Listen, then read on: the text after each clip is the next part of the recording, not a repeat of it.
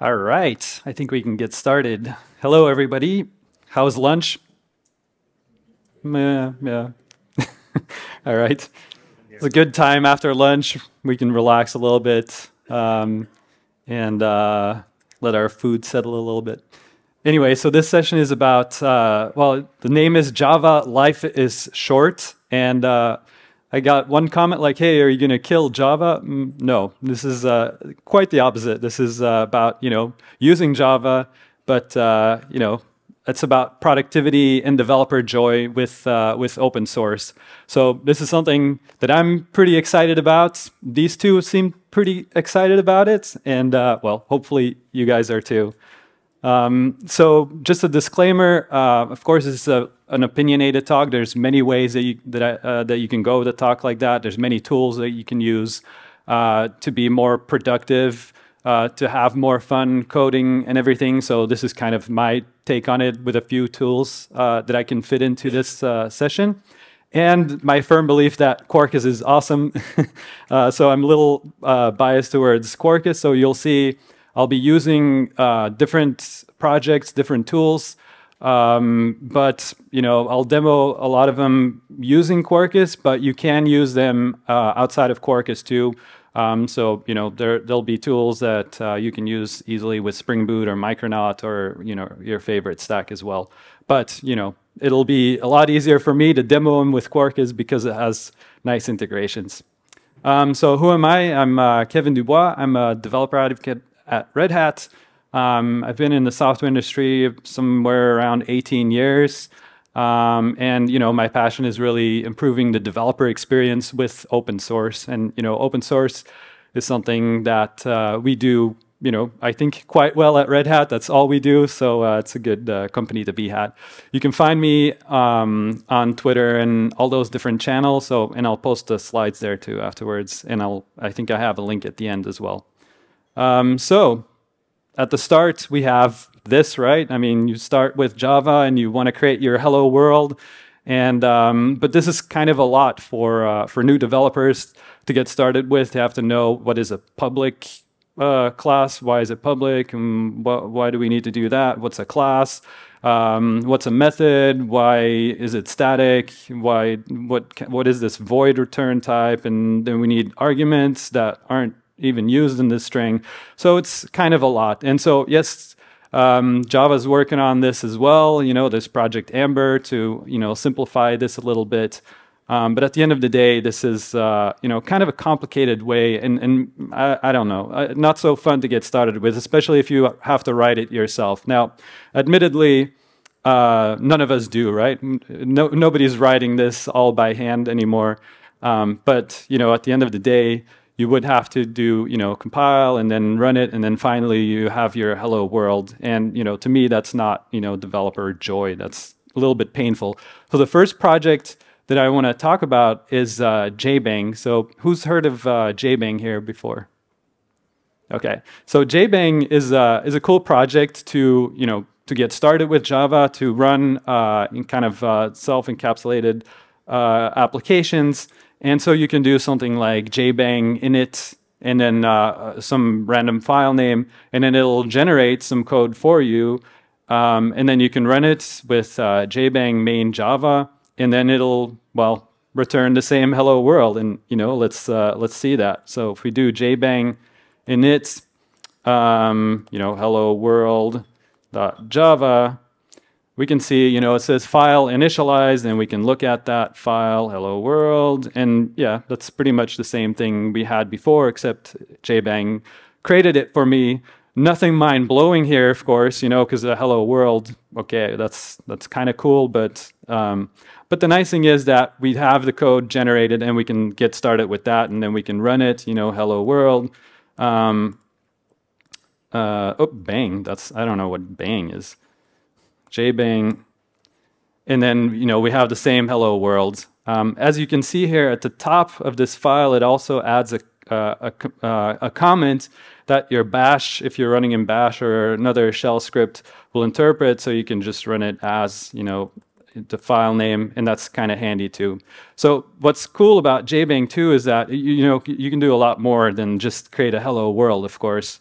So the nice thing is that, first of all, you can create simple JavaScripts in your CLI and get them running. You don't have to compile or anything. It just does that on the fly. But you can create, for example, CLI scripts pretty easily too. So you do the same Jbang init, and it has these templates.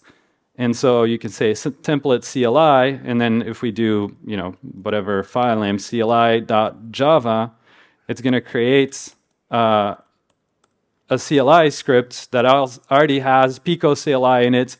And so you can get up and running with, creating CLI scripts pretty easily with Java and Jbang. And you can see, it takes a parameter which defaults to world, and then, of course, prints out hello plus whatever parameter you give it. So we can do another hello world. This is what you came here, right? For just seeing hello world examples in different ways. So if we run it just to prove, so hello, and we can say devox UK, of course. And sure enough, it works. And so the nice thing is with Pico CLI, if I didn't know exactly how this script worked, we can do a -h, and so it generates our nice helper script. So you can get up and running and creating CLI scripts with Java pretty easily. One more thing about Jbang, and this is maybe a little bit gimmicky, but also quite interesting. So there's a preview where Jbang interacts with GPT, and so you can create JavaScripts kind of using GPT. So we can do Jbang, and we have to use the preview flag, and then init. Let's call our file gpt.java and say create a script that returns, I don't know, the square root of a given number. And I have no idea what it's going to return, right? It's going to go to the GPT API, and then with Jbang is going to create a file. And so we'll see, hopefully our internet will cooperate. If not, I have a couple things recorded just in case, but yes, it did work. So you need, if you want to use this, just install Jbang, and then you need to create an account with OpenAI for an API key, but that's all you need. You just set your API key in your environment variables, and then it should work. So let's see what it created. I have no idea. So it seems like it takes the argument and seems to do a square root. So let's see if it works. So GPT Java, the square root of 9. I don't know. Oh, and it failed. Expected format is, yeah. But so the funny thing is, so I can delete this file. Well, first of all, it's interesting because you can read the file and kind of get an idea of what you might want to do. But so every time you run the command to create this script, it's going to generate something different because it's going to do a round trip to GPT to try to create something, and so GPT answers with whatever it feels like in the moment, or that's what it seems like at least. So let's see what it generated this time. Yeah, so something completely different. And so let's try it one more time, and then we'll move on. So let's try that again. Oh, well, this time it actually worked, right? So it did the square root of 9, or whatever we want to do, 666. Oh, wow, it's 25.8. Anyway, so you can create scripts pretty easily with Jbang, run Java files pretty easily. And so I showed you how to use the template with the CLI, and then with GPT, you can also just tell it print a cat, and it'll print a little cute little cat, or you can say create a currency converter. So it's kind of handy because it gets you up and running with some interesting things. So that's Jbang. So I'm just going to go through a few different tools that I find interesting, show it a little bit, and then the idea is kind of that whatever you find interesting, that then you explore more afterwards. I'm not going to go like really deep into anything, but so some tools. So Jbang is one. Another thing that I find kind of annoying with anything, Java included, is you have different versions, right? So maybe you're working on a project that's still running Java 8, and then you have a newer project running on Java 11, and then, wow, state-of-the-art Java 17, or maybe you're even playing around with Java 20 or the upcoming 21. But, you know, and maybe you have a vendor-supported version of Java 17 that you also need to try out.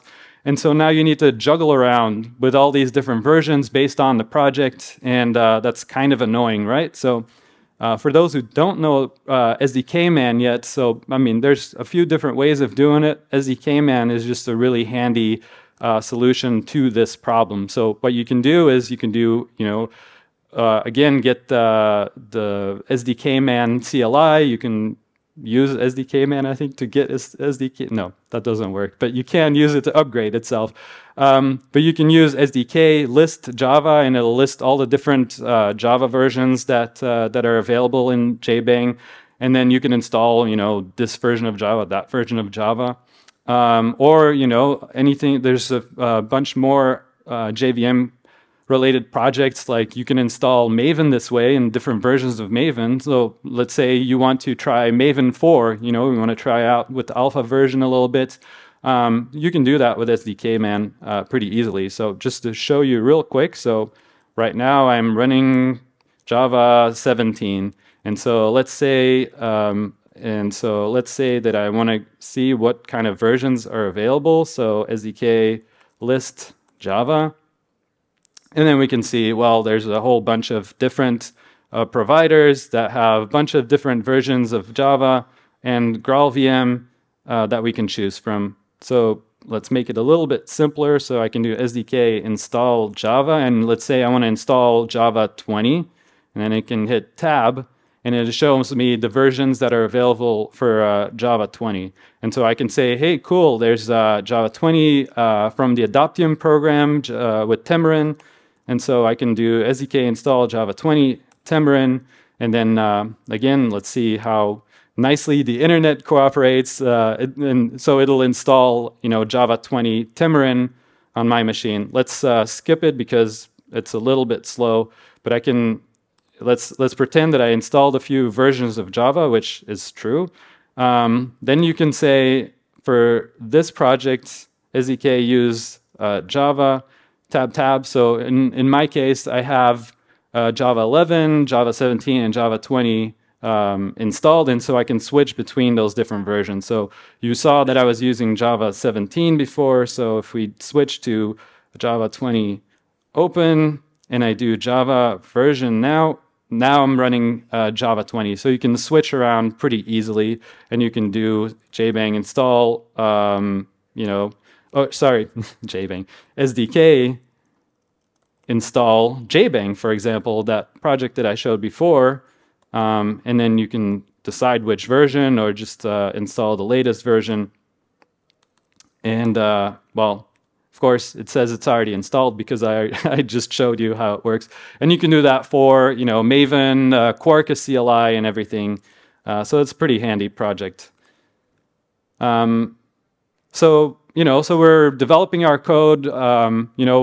We're creating our hello world, right? And but the kind of annoying part is that when we're coding, we typically need to compile, then deploy, then run and test, and then we need to do the same. We need to compile. And so that's not so fun. But there's a few different projects out there that make this a little more simple and easy to cut out, the compile. Well, it does that, but kind of without you having to do it manually. And you can just write your code, run, and then test. And, you have a much faster feedback loop. It's a lot more fun. And, when things are more fun, we're more productive, right? Quarkus is one of those projects that does that really well. So Quarkus has this dev mode. You start it up, it runs your application, and as you make code changes, they reload automatically. So just to show that real quick, so I can create even a Quarkus application real quick. So Quarkus create app, devox, and so this just creates a really simple project for me with you know, a little REST endpoint. And so if I wanted to then run it, actually, let's open it in VS Code just because it's a little easier to see. Okay, so you know, we created a little Java application that has a main Java, and it created a little greeting resource for me. It's no more hello world, it's hello from REST Easy Reactive in this case. And so if I go to my terminal, there we go, and I do Quarkus dev, or you can do Maven Quarkus dev or whatever. So it starts in this dev mode. And so once it does that, which takes just a moment as it compiles, somehow my port 5005 is already in use. That's interesting. Anyway, so it's up and running. And so if I go to localhost 8080, then I can see that, you know, my Quarkus application is running, and there was that hello endpoint, right? And so that was going to show hello REST Easy Reactive. So let's make sure that that's going. If not, let's try it again. Maybe there's something else running in the background that I'm not aware of. So let's try it one more time. Quarkus dev. I love the live demo mode, right? It's like, this always works like super fast, except, you know, if you're doing a live demo, then all of a sudden you have like weirdness. So it looks like it's, yeah, something is using my port 8080. So I don't know if it's a other Java thing or what. So let's do kill all Java. Let's see if it was a Java thing. Yeah, so this is all gonna die a little bit. Let's try it one more time.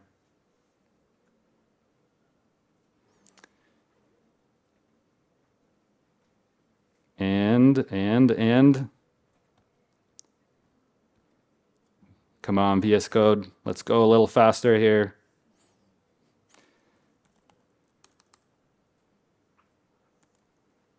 There we go. Quarkus dev.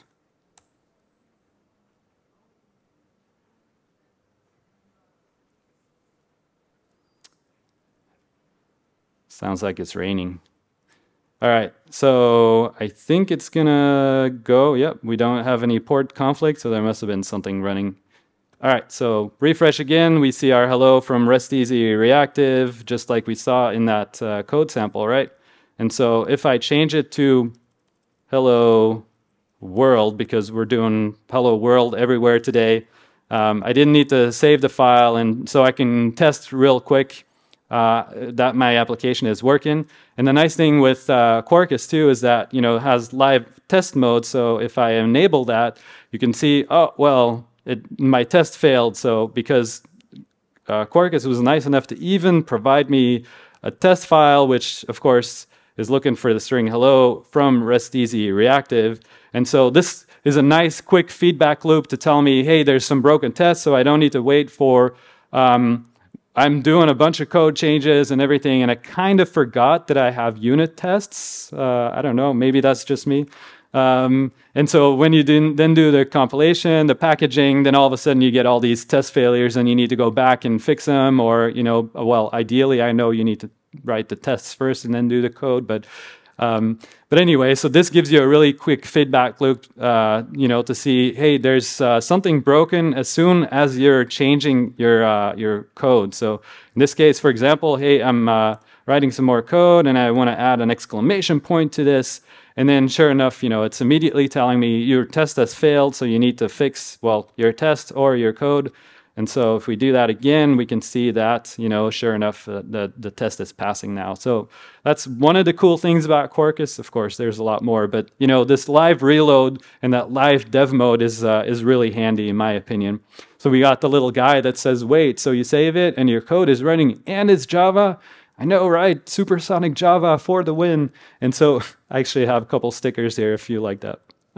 So moving on to the next part. So, which is test containers. Who knows about test containers? Okay, and who uses it? And who uses it with Spring Boot? And who uses it with Quarkus? Sorry, a lot of... good job, Eric. I like it. So TestContainers is a cool project. Basically, you can start up containers for, let's say I'm creating an application and I have a dependency on a database or Kafka or some other messaging system or something different, even a Kubernetes dependency. In TestContainers, you can configure it to start up an automatic container as you're running your tests, which is pretty handy. So, when you run your tests, you don't have to have an actual database configured specifically for it. But actually, TestContainers can be even more cool if you use it with Quarkus. And the reason why is that because Quarkus has these dev services that uses TestContainers even as you're developing. So as soon as you create an application and you add a dependency and an extension for example, Postgres or for Kafka or something, Quarkus will look and see, hey, do you have your database configured? Do you have that configuration? And is it running on your local machine? If not, hey, no worries. I'll wire it all up for you. You don't need to configure TestContainers. You actually don't really even need to know anything about TestContainers. And it's just going to start up, for example, if I use a Postgres extension, it's going to start up a Postgres database configured automatically to run with my application. And then I can use that configuration to, start up a container in my test environment or on production as a starting point. So I can show that real quick as well. So I'm going to exit out of this little project, and I have one that's Quarkus with DB. So code Quarkus with DB, so we don't have to install too much. And so in this case, I have, the Postgres JDBC extension added to my application. And because of that, if I start up again that Quarkus dev, and hopefully I killed the previous Quarkus dev, I think I did. Otherwise, we're going to get port conflicts again, but looks like it's good. And so because I have that Postgres JDBC dependency, Quarkus, if you were quick enough to see it, is starting up a Postgres database container just automatically for us, and we can start using that. So that's pretty handy. So in this case, I have very simple application again. I just have a fruit entity that returns some fruits with some names and a season. And so if we go again to our port or localhost 8080 and not the endpoint fruit, we can see, it just returns some fruits, but it actually returns that from a Postgres database that I didn't have running on my local machine. And so you can see here, this is Podman Desktop, is an easy way to interact with containers, but you can see that in the running containers, we have a Postgres database running in a container on our local machine. So it just did that, kind of automatically, which I think is pretty cool, and definitely makes me more productive. So that's the dev services of Quarkus using TestContainers. So these were a couple things that help in your inner loop development. So inner loop development basically is where you're coding, you're doing your local testing, you're debugging, maybe pushing to some to a local branch or something, and then at some point you will be happy with your code changes, and then you'll make some pull request or a merge request, and then at that point basically you enter this outer loop where you're doing your code reviews and you're building with your CI/CD, doing security checks. Yes, you could actually do some of your security checks as you're writing your code. There's like a dependency analytics plugin that you can use in VS Code or IntelliJ. But let's say that the enterprise, the real security people are integrating tests in your CI/CD and everything. So that's that all happens in your outer loop. You might even deploy to development Kubernetes or another server. And then, at some point, of course, everything will be good, and then you deploy to production. So now we're going to look at some interesting ways to shorten our developer cycle, have fun, but you know, more in the outer loop, so we get feedback there too. And of course, then we're talking about, you know, containers, cloud, Kubernetes, serverless, and so now we need to be experts in all this stuff too, right? And I don't know about you, but that doesn't bring me developer joy. You know, I like to focus on actually developing my code. So, you know, there's all these different ways of building containers. There's, you know, there's build packs. There's, you know, the classic way with Dockerfile. For those who were in Josh Long's session yesterday, he said, friends don't let friends write Docker files, right? So there's Podman, there's Jib, and Jib is an interesting project. You can create containers. It's for Java, so it's a Java way of creating containers. You don't need to write Docker files. But actually, you know, the way that I like to do it is, well, again, I'm biased towards Quarkus, but you can just do Quarkus image build on that same code that I just created, and it'll create a container image for me, because Quarkus actually supplies me with some base images that that you can use automatically. So those are base images. So there's one for running a regular Java application on a JVM in a container. There's even a Dockerfile native for natively compiled applications, or even a micro Dockerfile native. So I don't need to worry about these Docker files, and they use base images that are, you know, have been tested and verified and everything using UBI images. So that makes it quite easy for me to actually create containers. So I can just do Quarkus image build, and it'll build my application and build a container image using those base images. So in this case, because I didn't supply -- native, it would have used the Dockerfile JVM, and we can see, you know, in well, 7 seconds, which is actually quite slow, we created a new container image Quarkus with DB 1.0 snapshot, because it just uses the version. Actually, I cheated a little bit, because I already added in my application properties a few values to tell Quarkus, when you create the image, make it with the name Quay.io, Kevin Dubois, and then with some name, and then I can just push it to my registry as well. So let's first run it on our local machine. So if I go back to Podman Desktop, I should see, yep, there's a new container image that was just created, and you know, I could run it. And it's nice enough to automatically configure the ports and all that stuff. So I start it, and so now if we go to localhost 8080, well, Fruit is probably not going to work, because I don't have that dev services container running anymore, because it tears it down when I stop my Quarkus dev mode. So it's nice enough to clean everything up. So we'll see that, you know, this returns an internal server error because that database isn't there, but our hello is still there. So it is actually running on my local machine in a container without me really knowing much about containers. I just needed to know Quarkus image build. And then if I wanted to use, let's say, Jib, then I can just say Quarkus image build Jib, and then it will do the same container image build using Jib. So you can, you know, switch between different technologies pretty easily. So that's a pretty handy way to, you know, get started with containers. And then what we can do too is Quarkus image push to actually push that image to my registry, and then we can, you know, deploy it. Or, you know, maybe this is something that you might want to do more in a CI/CD pipeline or something. But, you know, even if you have a local or, you know, you have a dev environment for your team, then you can do that pretty easily.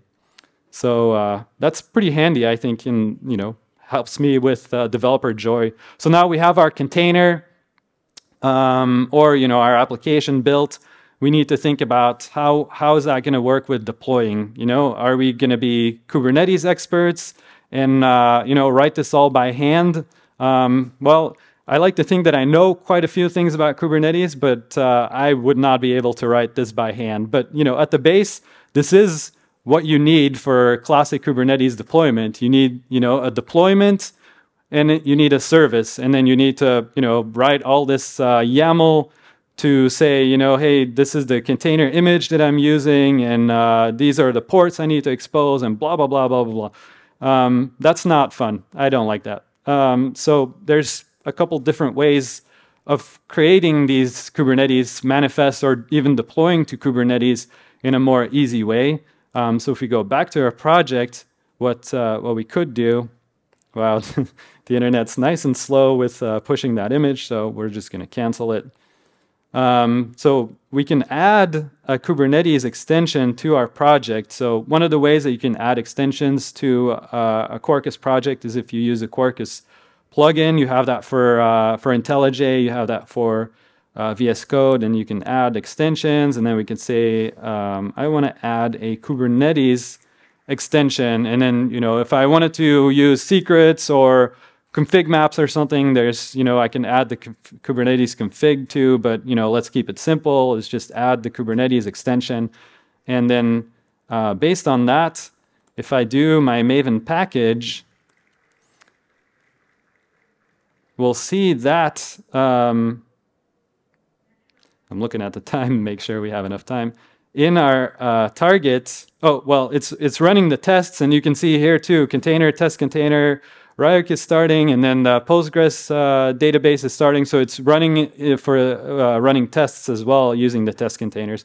But anyway, so we created our application, and you can see here there's a target Kubernetes YAML. So it created that YAML that I was actually showing here for me automatically, and I could even, you know, use that to deploy my application to a Kubernetes. So I happen to have one here, an OpenShift version. This is the OpenShift sandbox that you can get for free just with developers.redhat.com. But, you know, as you can see, there's no application running here. There's just this random trigger here. And so if I wanted to deploy it, I could either do kubectl apply that Kubernetes YAML, or I can, you know, again, use that handy little Quarkus CLI to do Quarkus deploy. And so because I already have logged into the API of this Kubernetes cluster, it's going to just deploy my application to Kubernetes, and then we'll see in a second that, yep, sure enough, there's my Quarkus application, and it's up and running. But again, we're going to have some issues because it was using that database, right? So I probably should add one. So I'll do that real quick. So add database, and it was a Postgres database, and we need to use the username Quarkus, and the database was Quarkus. That's what I had configured in my application properties. And so if we create that, we're going to create a Postgres database on this Kubernetes cluster. And then, you know, we can make it more visual that this application is going to use this database. And we'll see that the database starts up in just a second. And so that makes, you know, working with Kubernetes a lot easier. So let's go look at it. If it's starting up. Everything is, of course, a little slow, but we'll revisit that in the interest of time. So that's one easy way to deploy our application. There's, you know, of course, many different ways. But at the end of the day, all I did was Quarkus extension add Kubernetes, and then Quarkus deploy, and it would deploy my application. So that's pretty handy. You can also use something like Knative to deploy applications pretty easily and scale up and down and all that stuff. Actually, the next session, I think, in this room is about Knative. And so if you're interested in that project, definitely stick around. So moving on to the next kind of project, which is MicroProfile. And so MicroProfile is a spec. It's a collaboration between Red Hat and Oracle and Microsoft and IBM, and even some jugs are working together on this spec to make working with cloud-native applications, microservices, but not only, a lot more easy. So it has these specs, for example, to do how are we going to implement OpenAPI, or how are we going to implement using REST clients, or metrics, or what are we going to do if we're using a REST client and that client is not responding. We need some sort of fault tolerance. So MicroProfile tries to, you know, do an industry-wide kind of standardization of how to tackle those problems. And then you have different vendors who are implementing MicroProfile in different ways. And so, for example, with Quarkus, what we're doing is we're using SmallRye, which is an implementation of MicroProfile. And so what you can do is, for example, because my application was starting up and it looks pretty slow, but actually, you know, you can see here in my application, it says it's running, but it's not really because the database is not up and running. So it shouldn't be telling me that it's running. So what I would need in Kubernetes is, you know, liveness probes, readiness probes to tell me, to expose to Kubernetes saying, yes, the application is running, but it's not ready to receive requests, right? And so what you would need to do is, again, go to your Kubernetes YAML and add liveness probes and readiness probes and everything. Or you can just say, add extension, health, and you can see here, SmallRye health. And if I add that, and we do Maven package again, what Quarkus will do is it'll modify that Kubernetes YAML, and it'll add liveness probes and readiness probes automatically to my configuration. So that's pretty handy. Of course, you know, you can modify it and add to it if you want to, but it's a pretty nice start to get started with. Let's see if it's already added. It might. Oh, it just popped up right there. So we can see liveness probes, readiness probes, and everything. So, you know, again, that makes me happy because I don't need to deal with that stuff too much. So let's say now we deployed our application to production, and well, we're done, right? I mean, it's running on production, drops the mic. Of course, that's not true, and it doesn't bring us developer joy because once the application is running on production, well, there could be bugs, there could be performance issues, there could be random requests coming from our business saying, hey, this user was having this problem and here's some transaction ID, so figure it out. And so, well, if you have to do that pouring through logs, that's not so easy, right? So, well, most of you are probably aware that you probably want to add some sort of observability to your project. So one of the projects that helps with that, so observability could be tracing, could be metrics. So in this case with OpenTelemetry, you get, you know, that's a standard, the spec to provide tracing and visibility into your applications. So OpenTelemetry makes that life a lot easier. So here you can see this is Jaeger, where we're tracing through an application. And I can show you that real quick. And I think I'm still in time. So I have another project here. So we'll just bounce a little bit between our different projects. For some reason, this is still running. We'll kill that. So if we go to code, Quarkus, observability, this is an application where I added 2 extensions. So I added an OpenTelemetry extension, and I added Micrometer for metrics. And so if you look at the POM here, you can see, you know, what we added was OpenTelemetry instrumentation, and then the Quarkus OpenTelemetry, excuse me, the Quarkus OpenTelemetry extension, and the Micrometer. And by adding that, without doing anything else, you get quite a bit of interesting stuff. So if we clear and we do our Quarkus dev mode again, we're going to run the application, and then I have an instance of Jaeger already running on my local machine. I've pushed these little projects to my GitHub, by the way, and so in this one I also added a little Docker Compose file where you can also run that Jaeger instance that I'll show you. But you know, so just know that's where it comes from. So in this case, we can see here there's the Jaeger UI, and this is really big. Wow.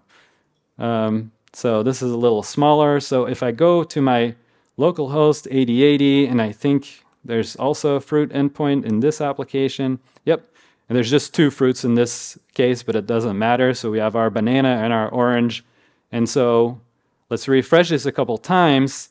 And then if we go and look at, why is it so big every time? Oh, because I made the other one bigger. So we can see, you know, this is this application is called Demo App. So you can select that and then find traces. And then we can see that a few seconds ago, this request was made.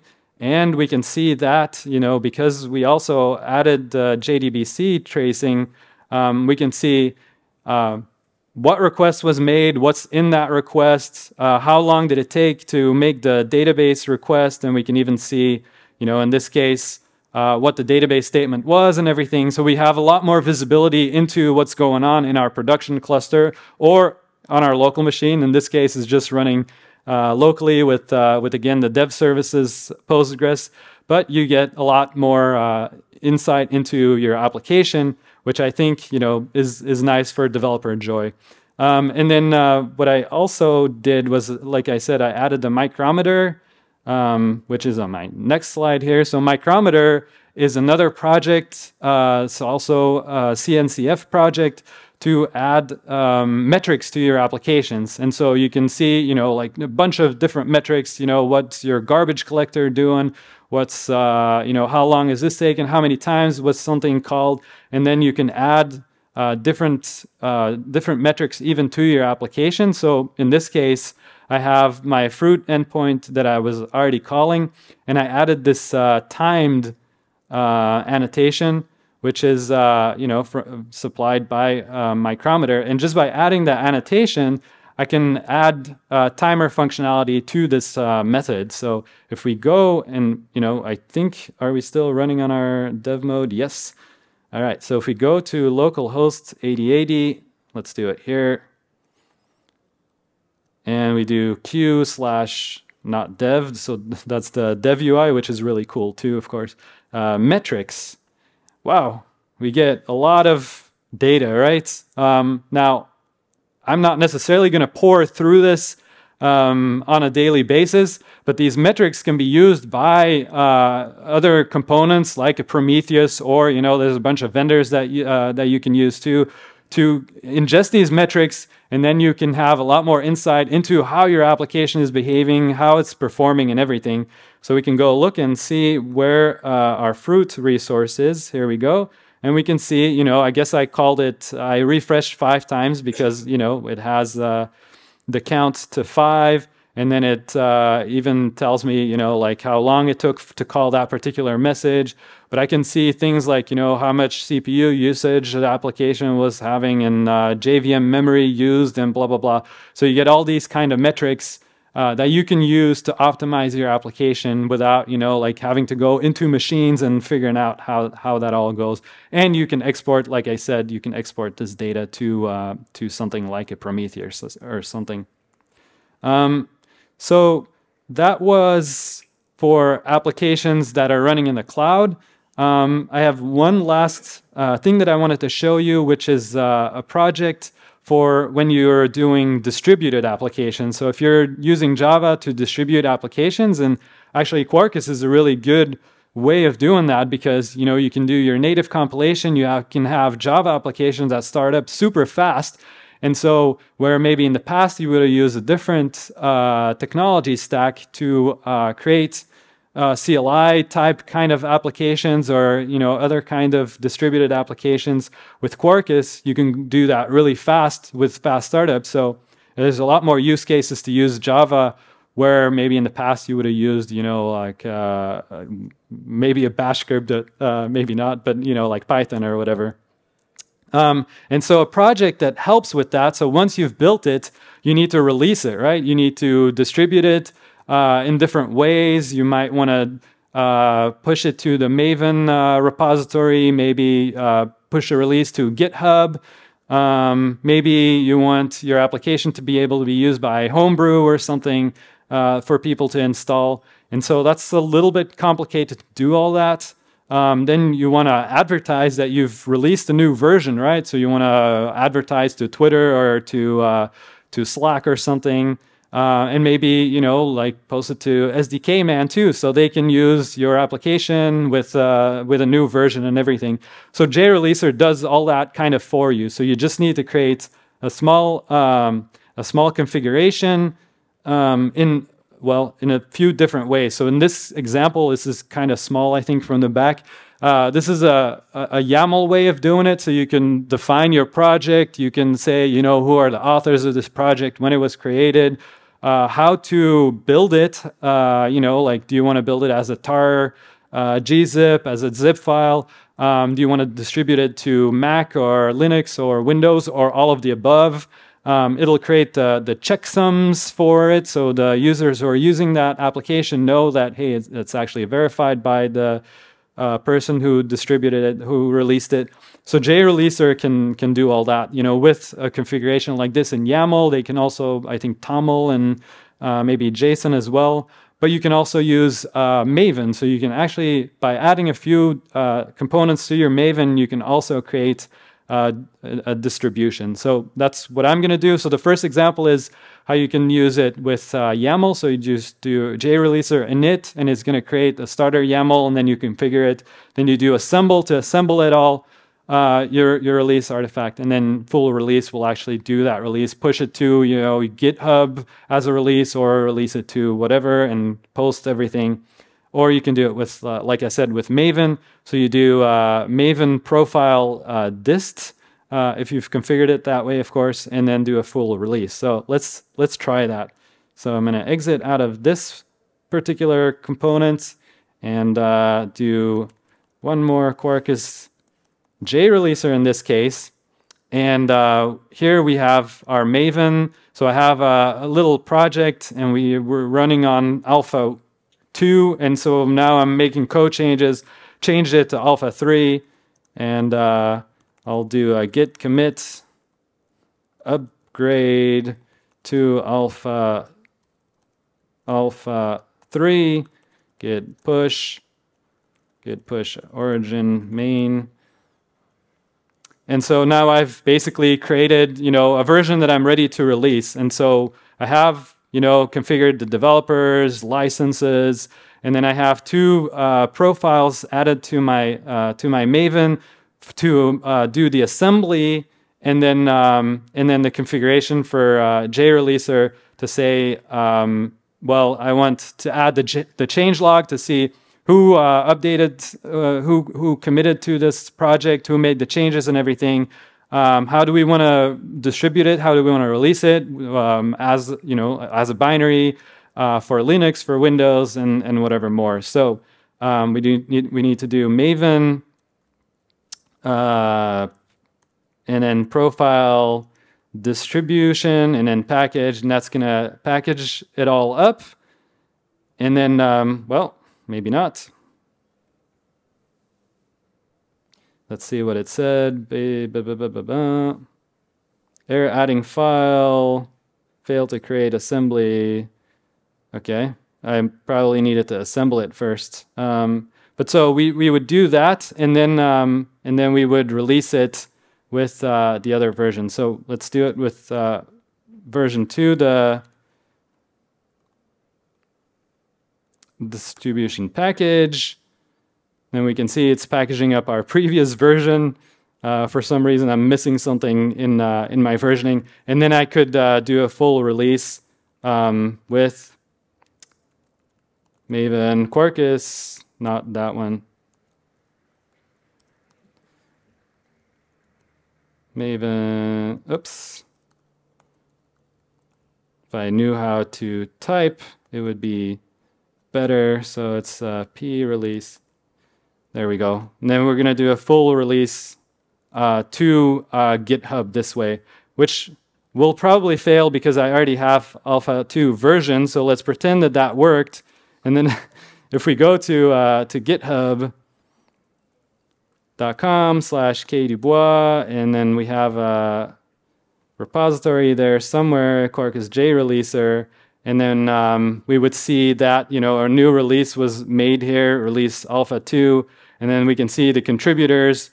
We'd like to thank all the people that contributed to this application, Kevin Dubois. But you can see, you know, in the assets, you see the checksums. Yeah, sorry, maybe a little hard to see, and the artifact that we released. So that's JReleaser, which is pretty powerful if you're distributing applications. So just to finish it all up, so we looked at a whole bunch of different projects. I hope this was interesting to you. Of course, there's a lot more to explore.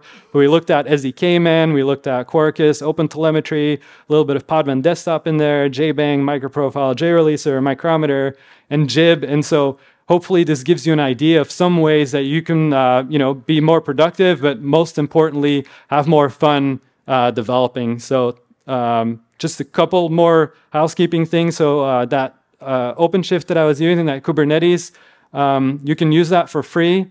If you scan that code, or you just go to developers.redhat.com, you just create a free account, and then you can get started with that, which is pretty easy. We'll show that at the Red Hat booth as well, I think. And then there's a book that my colleagues Marcus and Natalia wrote about modernizing enterprise Java applications from more classic applications to Quarkus, or a little bit of Spring Boot in there too. But so that's a cool book, and it's available for free if you download it through that link. And these are the slides. So if you wanted the slides, they're available here, and I'll post it on my Twitter too. So up to you where to get it. And that's it, I think. So I thank you. And well, hopefully this was interesting to you, and you're kind with your ratings. All right, thank you.